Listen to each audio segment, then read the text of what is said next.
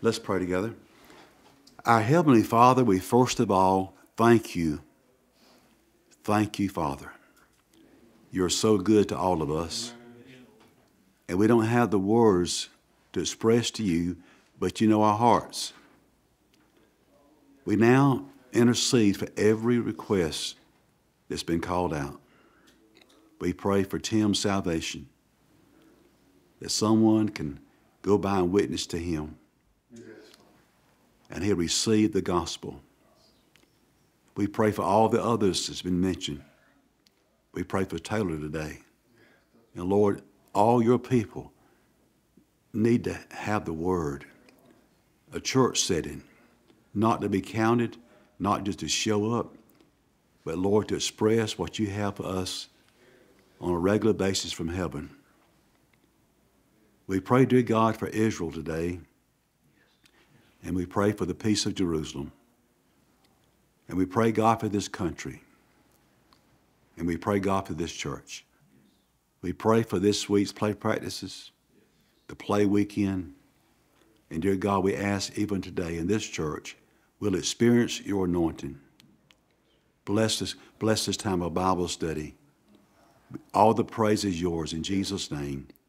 Amen. Mark the 15th chapter. Today our lesson is entitled, The Servant's Sacrifice. Our first part we want to relate to is the events preceding the crucifixion, before the crucifixion. Some things that took place before the crucifixion. Our first part, our charges are finalized. Mark 15, verse 1. Let's see how they would finalize these charges. And straightway means at once, in the morning, the chief priests held a consultation or deliberation with the elders and scribes and the whole council. This is the Sanhedrin now, 70 men plus the high priest. And they bound Jesus, carried him away, and delivered him to Pilate. So they got the charges together. They're in total agreement from the Sanhedrin down to the elders, scribes, the chief priests, have deliberated, and they turn him over now to Pilate. Now, Pilate asks a question in verse 2. Let me give some assignments, please. Brother Marty, Isaiah 53, verse 7. Brother Alton, Psalm 22, verse 14 through 19. Brother Wendell. No, don't make it, please. Okay. Miss Rosemary, can you do it without your voice? Psalm 22, 17 and 18. Just hold those. Let's look at the question asked by Pilate in verse 2. And Pilate asked him, Art thou the king of the Jews? And he answered and said unto him, Thou sayest it. This is one thing that bothered the leadership at that time of Rome, is hearing people talk about the king of the Jews. And they were jealous. And they were concerned. Is someone trying to be king besides us in leadership? So the question he asks is a natural question. It's not a spiritual question. It's a natural question. Are you the king of the Jews? And he answered and said, Thou sayest it. In other words, you got it right. But he did not come back and deliberate about the question. He didn't try to explain about what's going on, about why he's here. He just said three words, Thou sayest it. Now, Brother Marty, will you please read Isaiah 53, verse 7? He says, He was oppressed and was afflicted, yet he opened not his mouth. He is brought as a lamb to the slaughter, and as a sheep before her shearers is dumb. So he opened not his mouth. So twice in that verse, he opened not his mouth. We'll notice as we study the Gospels about the crucifixion and what took place before the crucifixion, is that he didn't say much. He didn't say much. He didn't say many words. And Isaiah 53, verse 7 prophesied that. Twice in one verse, he opened not his mouth. but as a sheep, dumb, not speaking anything before the slaughter. Now Pilate was a governor of Judea, also Felix and Festus. We know from the book of Acts that Paul stood before Felix and Festus, and also Agrippa. So this leadership they have at that time of Rome are coming into play here before Christ is crucified. Now Pilate was amazed. Look in verse 3 with me. And it says, and the chief priests accused him of many things, but he answered nothing. And Pilate asked him again, saying, answer thou nothing? Behold, how many things they witness against thee. You got a long list. You're not going to say anything about it? Verse 5. But Jesus answered nothing, so that Pilate marveled. So Pilate marveled because he would not respond to anything. Now, what are your thoughts, beside the prophecy given by Isaiah that he would say nothing, open not his mouth twice in one verse? What are your thoughts, again, about him just not saying anything? Or can we apply that day to our lives today sometime when we are accused or people come against us or whatever on Facebook? Should we retaliate or be quiet, you think, even more? Be quiet. And give God room to work, right? I think retaliation sometimes puts gas on the fire, you know, because people, sometimes you can't just talk to them about things. When the girl called me from the Axe place downtown, when she called me that afternoon, I began to talk to her, and we was talking pretty good, and I was using the Bible, you know. My part was the Bible, and she said, I don't believe the Bible. I said, well, we can't talk no more then. All I got to give you is what I'm using, Scripture. So you don't believe the Bible, we can't talk. We can't talk too much more. But that's what Christ is doing here. See, Pilate's not saved. The others are not saved. So he can't say much as far as spiritual things because they don't understand the spiritual things he would say to them. So he doesn't say anything. With a long list against him, he says nothing. Now a prisoner whom they would could be released in verse 6. Let's pick up there. Now at that feast, that's the Passover and unleavened bread, he released unto them one prisoner, whomsoever they desired. So it was up to them to decide who they wanted to release. But look in verse 7. And there was one named Barabbas, which lay bound with them, that they had made insurrection with him, who had committed a murder. He was a murderer in the insurrection. And now we have him in verse number, let's go ahead and read verse number 8. And the multitude cried aloud, began to desire him to do as he had ever done unto them. But Pilate answered them, saying, will you that I release unto you the King of the Jews? For he knew that the chief priests had delivered him for envy. Notice what it says, for envy. The other words, they jealous too. And in verse 11, but the chief priests moved the people that he should rather release Barabbas unto them. Now who moved the people? The chief priests, the religious people. Moved all the people, encouraged all the people, let's ask that Pilate release Barabbas. He's a murderer. He's involved in insurrection. He's guilty. He's a bad person. But let's ask that he release unto us Barabbas and not Jesus. But we know the plan of God was Calvary. He was going to Calvary, so that was God's plan. They might have felt like they were getting their way, but it was God's plan. We had to have the crucifixion. We had to have him to die for us. So, Miss Connie, will you please read John 18, 38 through 40? Pilate saith unto him, what is truth? And when he had said this, he went out again unto the Jews, and saith unto them, I find in him no fault at all. But ye have a custom that I should release unto you one at the Passover. Will ye therefore that I release unto you the King of the Jews? Then cried they all again, saying, Not this man, but Barabbas. Now Barabbas was a robber. So he said, I found no fault in this man. Nothing. He had all kind of accusations against Jesus, all kind of lies. He's a blasphemer, all this. And he said, I find no fault. And there was no fault in him. He never had fault in him. He never sinned. He never made anything as far as mistakes. And that's the verdict that Pilate come up with.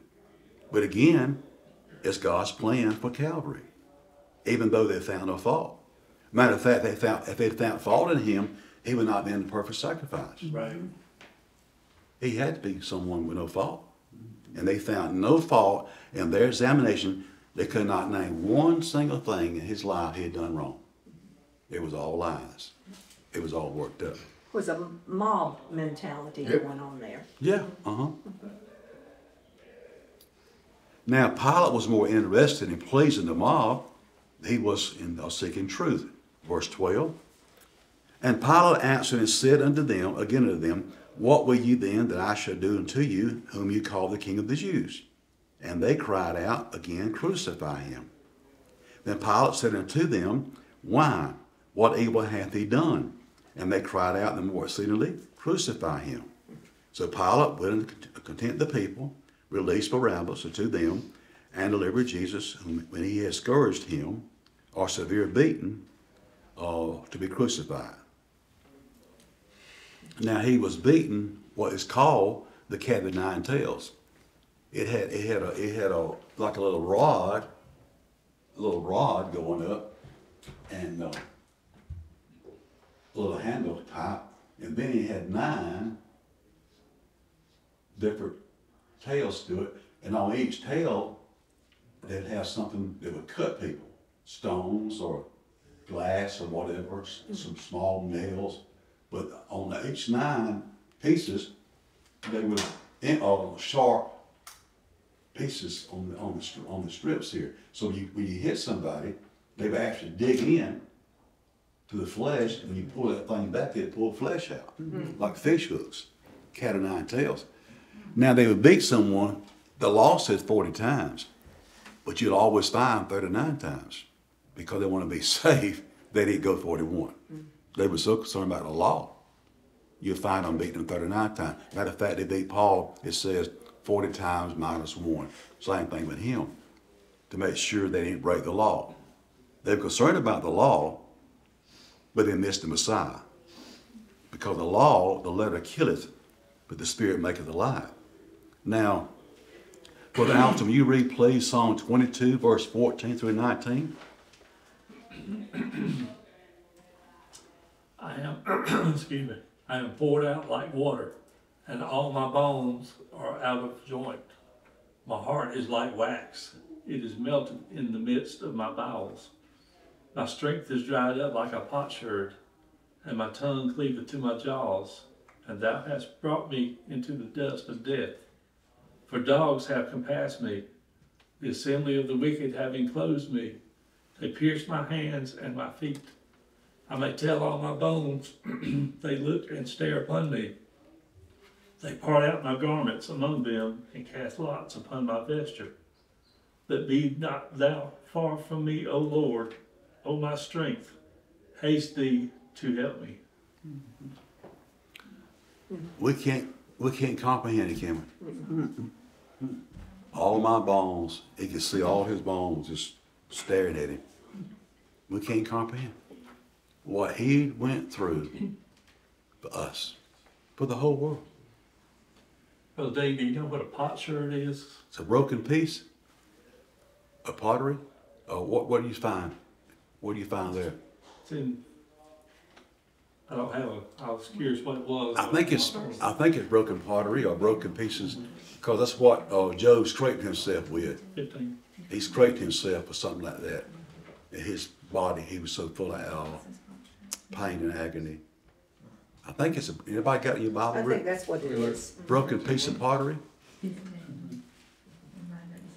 It's a broken piece of an earthen vessel. Earthen vessel. Thank you. He described himself like a broken piece of a vessel. And Psalm 22 is a good song to read. I mean, it breaks your heart, but that's what he went through with. Jesus endured the cruelest of punishments that he did not deserve. Let's go back to verse 16 now. And the soldiers led him away into the hall called, how y'all pronounce that? Praetorium. Okay, now what it is, it's used for higher ranking Roman officers. That's the hall they used. For the higher ranking Roman officials, they would use that hall. Now the hall here is one of the courtyards, which is called what you just said it's called. And they called together the whole band. Now the band here is spelled C-O-H-O-R-T in Greek. It's a military unit of 400 or 600 men. So now to this special place, this hall, they brought in now either between 400 and 600 men involved in this morning of trial and what he's going through with. Verse 17, and they clothed him with purple, that represents royalty, and planted a crown of thorns and put it on his head. You know, kings wore crowns, and they making fun of him because they say he's a king. Then verse 18, and began to salute him, Hail, King of the Jews. They still mocking him. Verse 19, and they smote him on the head with a reed, and a reed here is a heavy bamboo, like a cane. Hit him on the head with a cane, and did spit upon him. More than one time, they spitting on him. And bow on their knees in mockery, worshipped him. When they had mocked him, they took off the purple from him and put his own clothes on him and laid him out to crucify him. So he not only with the pain we just heard from Psalms about what he's going through with, now they just making a mockery of it. Putting all this stuff on him, spitting on him, hitting him with a cane. And one place in the Bible said they slapped him. They slapped him. So all this has been done by the one who could have stopped it. He could have said one word, they could all fell back. Because they did outside the Garden of Gethsemane. He walked out and faced that mob, and they all fell back like dead people. But it was God's will he could go through all this for us, for people.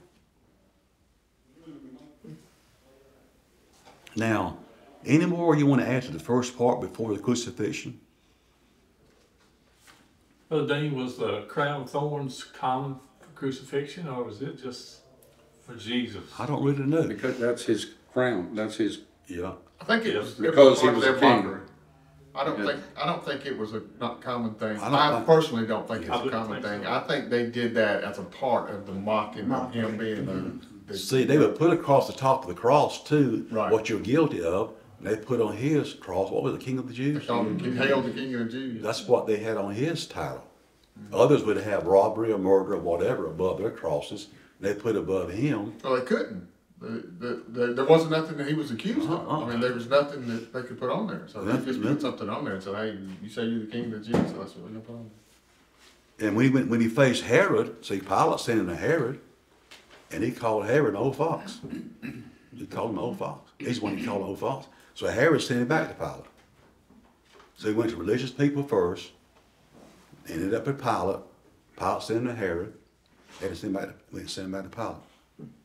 So You know, he Brother- faced, I'm Brother sorry. Dean, I kind of feel like they were doing this to punish Jesus, but I feel like in God's mind that was a victor's crown. Oh yeah, the crown. Yeah. And Christ was dying for them also. Yeah. Mm-hmm. The ones that was killing them. Mm-hmm. That's the reason he said they didn't know what they were doing. So on the cross was the first thing he said, Mm-hmm. Father, forgive them They know not what they do. First thing he said. The second part we want to call is the events during the crucifixion. We have two things. Number one, Jesus arrived at Golgotha in verse 21. And they compelled one Simon, a Cyrenian, who passed by. Now he passed by because it's God's will he passed by. I believe that. Coming out of the country, the father of Alexander and Rufus, to bear his cross. So they got him to bear his cross. Probably most theologians believe what he carried was not a whole thing, but the crossbeam, the one up here on top. They think that's what he carried. Because some of the crosses were made like this. That was one design. And of course, some were made like this. But either way, they believe that the crossbeam is probably what Simon carried, this piece right across here. Probably already had this piece up here on the mountain already, because they crucified people all the time. But anyway, he carries it for him, because really he's broken down so much by now, been beaten like he has. He doesn't have physical strength to do this. Look at verse 22. And they brought him into the place Golgotha. Now, the Aramaic name is, this is the Aramaic name, Golgotha, which is being interpreted the place of a skull, because it actually looked like a skull. You've seen before clouds that you can identify things like, you know, or even we have hills sometimes. Did you see kind of pictures of it? So if you looked at Golgotha, it looked like a place of a skull, like a skull of man's head. And they gave him to drink wine mingled with myrrh, because this also was common to give some of the ones being crucified, because this would actually kind of mild the pain of what they're going through. But he refused it. He refused it. He received it not. He wouldn't take it. So look at verse number, we'll start right there. So he arrives at Golgotha. He's offered a drink that he will not receive. And then look at the time of the morning sacrifice.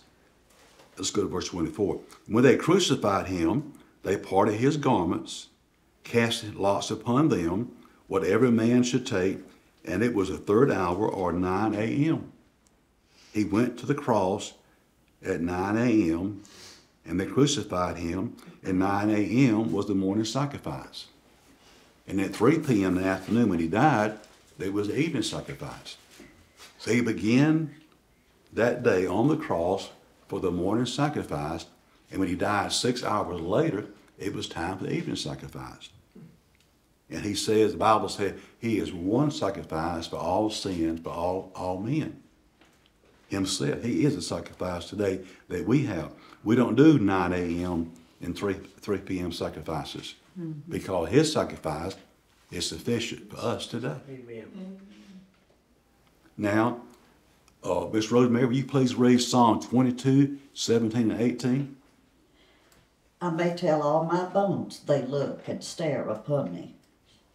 They part my garments among them and cast lots upon my vesture. See, the Psalms was the Old Testament hymn book.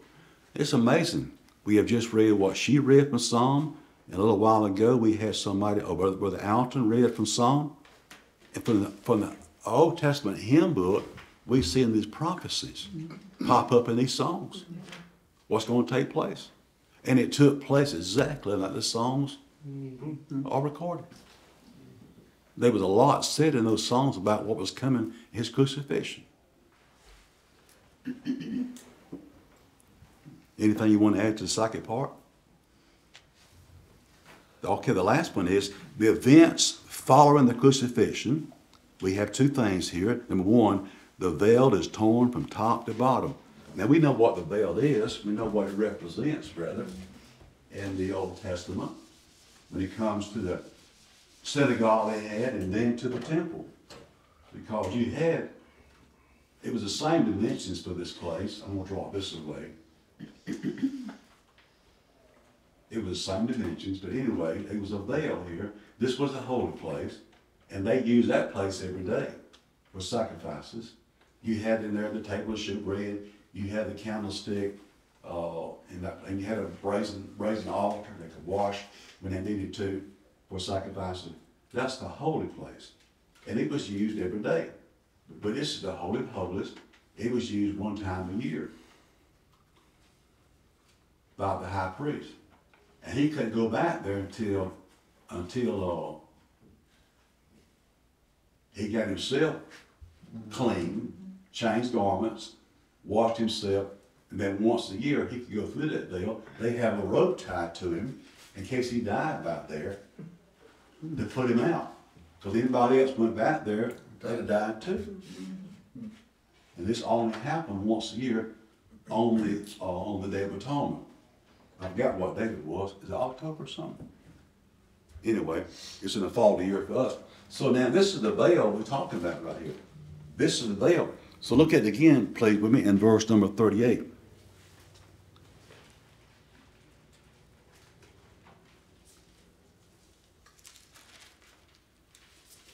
And the veil of the temple was rent in twain, or 2 pieces, from top to bottom. Now, why is it necessary to say from top to bottom? Why do you think it's put there? Because I believe it was because God tore it. If it had been man tearing it, it would have been from the bottom up because God was on top. And that's the same. That's the same God that knocked down Goliath. Right. And he fell when the stone hit Goliath's forehead. The Bible says he fell forward. That's right.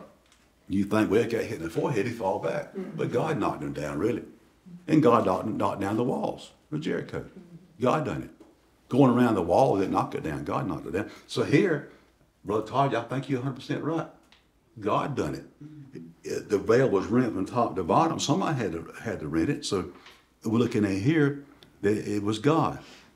And why did he rent it?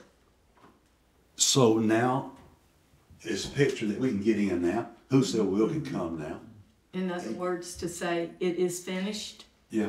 You don't have to wait till one time a year. You don't have to have somebody that's going back there. We can go down here 24 hours a day. Anybody can go. Yeah, Yeah. anybody. Whosoever will can come now. That's wonderful. Yes. We don't have to get somebody else to go back here for us.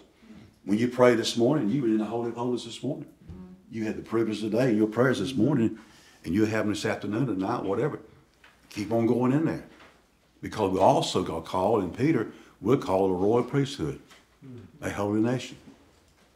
Isn't that something? Yes. So Matthew provided a more clear table of this. Let's read what Matthew says, please. We'll turn to Matthew 27, and we'll read how Holy Spirit inspired him to talk about this. Matthew 27, and we'll begin in verse number 51.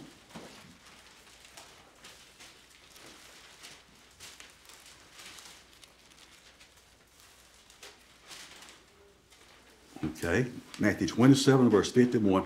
And behold, the veil of the temple was rent in twain from the top to the bottom. And the earth did quake, and the rocks rent. And we're going to find out right here, class, now, when did this happen? When was it rent? We're going to find out, Matthew, when it was rent, okay? And the graves were open, and many bodies of the saints which slept arose. And they came out of the graves after his resurrection. See the words now? It's very important. After his resurrection, and went into the holy city, Jerusalem, and appeared unto many. Now when the centurion and they that were with him watching Jesus saw the earthquake and those things that were done, they feared greatly, saying, truly this was the Son of God. And many women, well, that's far I'm going to go. So after the resurrection is when this took place, when it was rent from top to bottom. Some say it happened immediately. But according to Matthew, this all took place after the resurrection. So let's look at one more place. Hebrews 10. Go to your right over to Hebrews 10, just before James. Let's read what God says there. Hebrews 10 and verse number 19.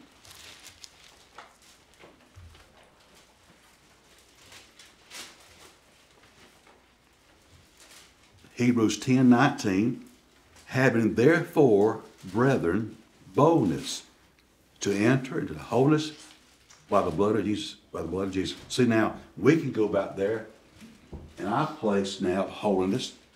Why? Because by the blood of Jesus. We go back there by the blood of Jesus. Now what they done up here, before the high priest, he had to have a sacrifice here. He had to sprinkle blood on the altar. Before he go back there, it was still blood that made him prepared to go back there. But now it says here, by a new and living way, not a dead animal now, because Christ has been resurrected, which he had consecrated for us through the veil, that is to say, his flesh. See, that's how it describes the veil now as his flesh. We can go through him now.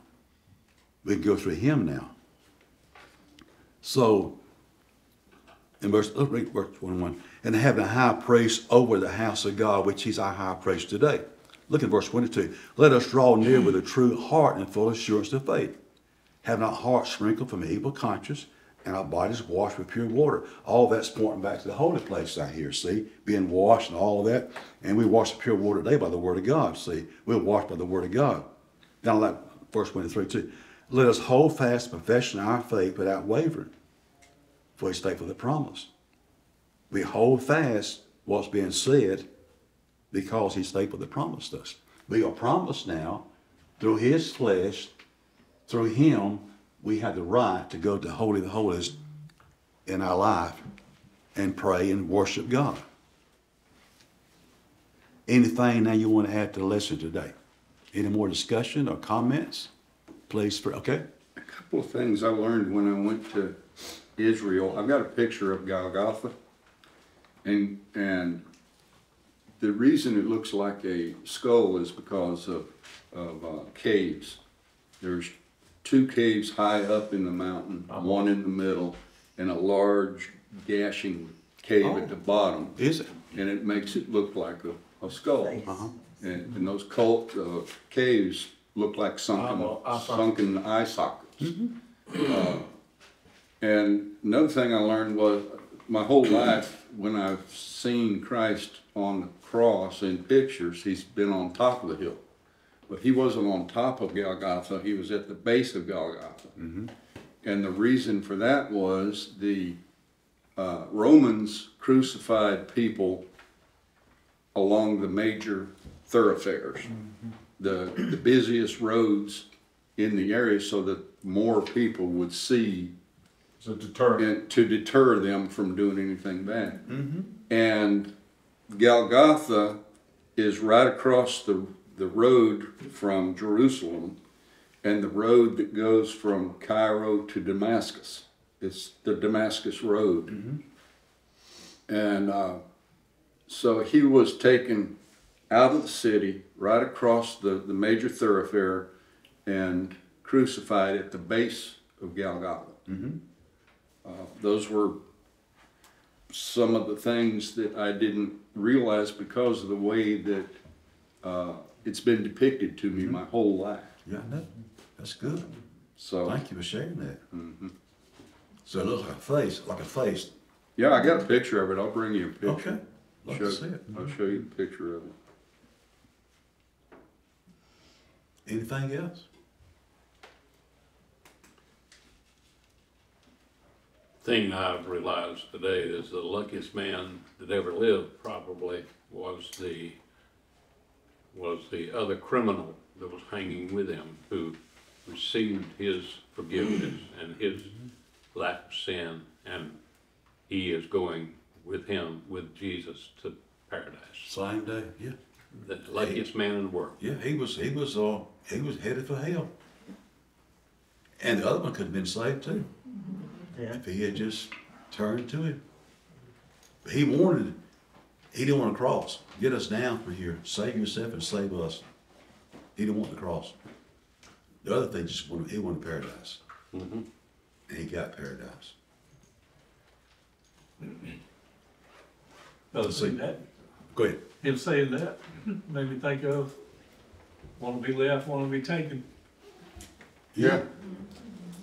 See, paradise, back in those days, you had a gulf between the two. We had the story of the Bible about the rich man wanting drinking water from Lazarus. He said, there's a gulf between us. So paradise you had down beneath the earth. That's where Christ went beneath. You had paradise down there. And then you had over here, you had hell.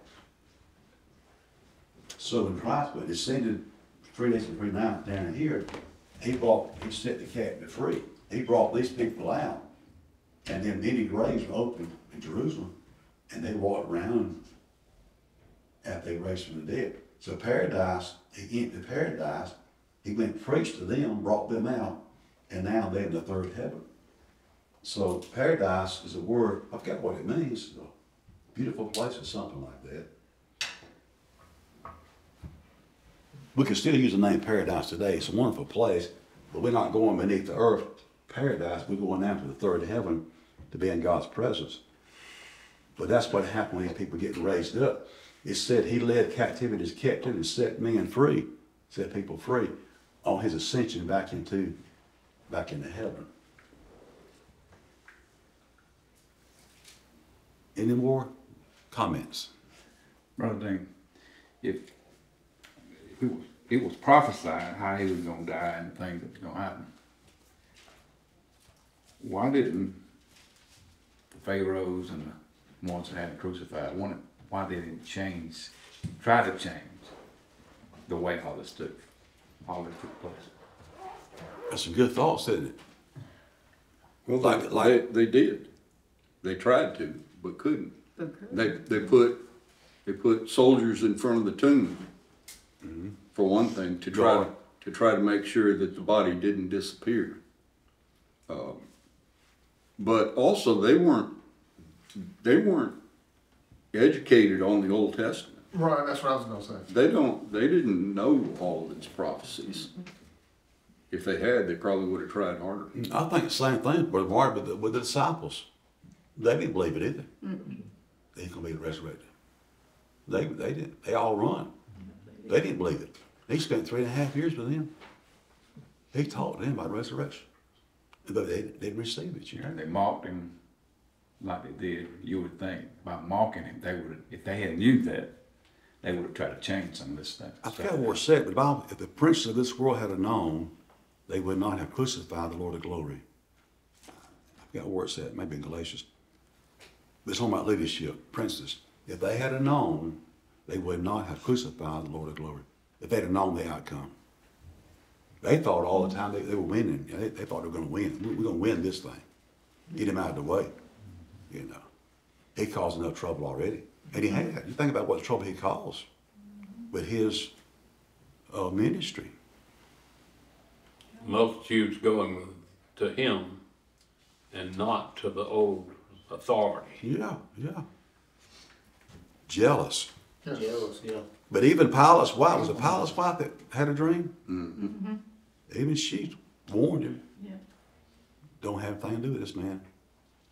So he washed his hands, didn't he?